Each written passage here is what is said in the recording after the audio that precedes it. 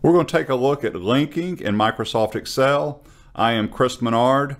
This will tie into what is a 3D reference. In case you're wondering what's the difference between a 3D reference and a link, a 3D reference happens on the same worksheet, or you reference a cell on another worksheet, but it's the same workbook.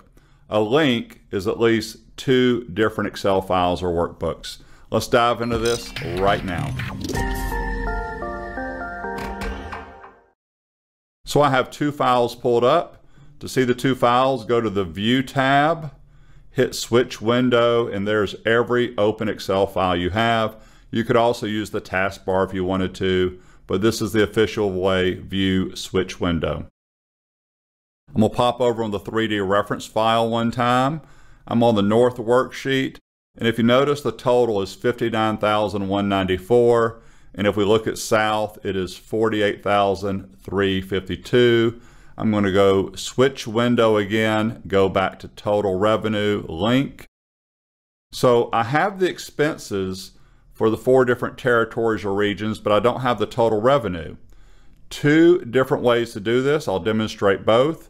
Method 1 equals, click on switch window, click on 3D reference, go to the North worksheet, click the 59,194, press enter. That is a link. Look up in the formula bar, equal the file you're going to, followed by the worksheet, which is North with an exclamation point. The exclamation point means it's the worksheet, and then it's the cell that it went to.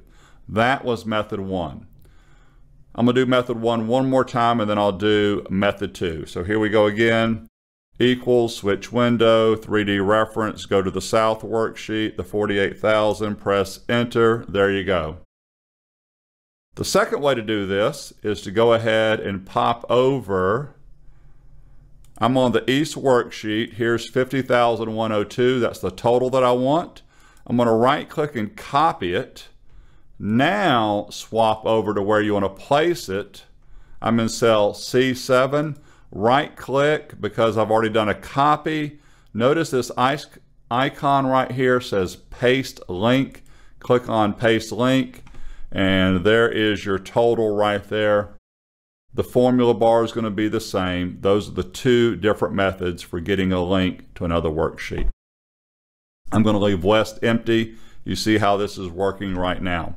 One point that I want to bring out is when you set up the links, you do have to have both files open. But once the links have been set up, so notice that the 59,194 is for North. I'm going to save this file and close it just to prove this.